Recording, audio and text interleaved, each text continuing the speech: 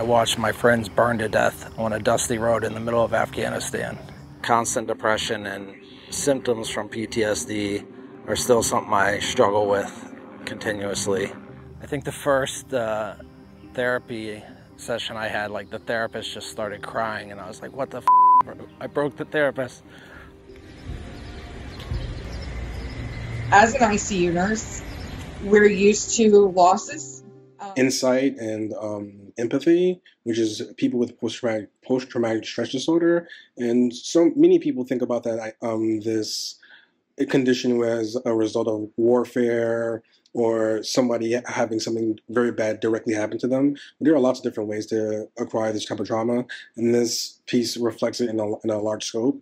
And it shows how there's a new treatment, which is a shot that goes to the neck, that helps reset the brain and it helps reset the nervous system to allow people to grow and move past this. And I think a lot of people don't realize that there's certain trauma and certain conditions that the brain can overcome the brain and the way the brain works, that really you cannot just will your way out of it. You can't just think your way out of it.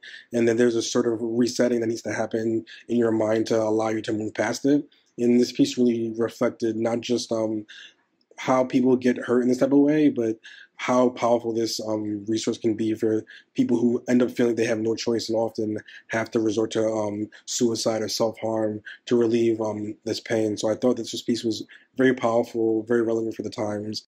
Such an eye-opening documentary. I'm really glad I stumbled on this one because it very much opened my eyes to the possibilities in our healthcare and where mental health and health, physical health, which they should be entwined, but seeing how those can join forces through science, and how we can help really benefit how people live and help them overcome trauma.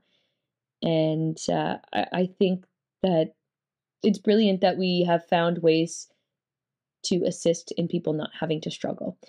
Really brave sharing of the individual stories with the deep honesty that allowed that transformation after surgery to really be seen and really be heard and blossom. The difference in experience just really brought tears to my eyes that that could be afforded to people.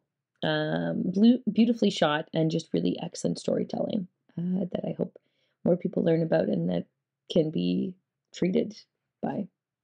What this film does is it looks at 3 patients, 2 vets and 1 frontline nurse who had these PTSD symptoms and had very troubled lives as a result.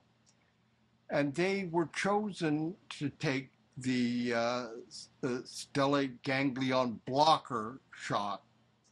And it follows what happens to them over the course of a year at intervals of 1 month, 3 months, 6 months, a year. And it's clear that on their testimony, it has a very beneficial effect. And I'm sure the medical profession is looking ever closer at it. There are the testimonies by doctors who are with the SGB project in Chicago, which seems to be the center of activity, and they describe how it works and the success they have. So what you take away from it, though, I thought, was, yes, there may be this drug that helps, but how profoundly people are injured, not just emotionally and psychologically, but almost physically by this traumatic stress and the feelings of inadequacy and depression and just general anxiety that follow in its footsteps.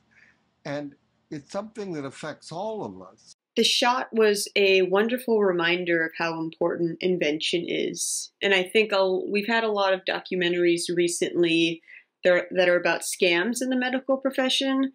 I guess specifically we all think of one. And this was a nice reminder of the good medical inventions can actually do. And it does a great job of starting off with setting up a problem that needs help that I didn't think would have an easy answer in a shot. But it did. And then it goes into depth explaining how they got there, why it's important, and the effect it's had. It immediately pulled me in with this mystery, because it's like, what is the shot? Like, what are we talking about? Are we talking about vaccines here? Are we talking about drugs, like alcohol? Like, what is this shot? But you knew right away it's something medical. But you didn't really know exactly what, and you didn't really know exactly why everyone was connected. Because all three of these people were coming from very different backgrounds and walks in life, and yet they have this one major thing in common, where they're all dealing with these different types of PTSD.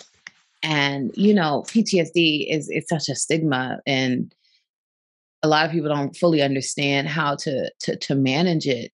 And I've never heard anything about finding a medical solution to just kind of flipping the switch and turning it off.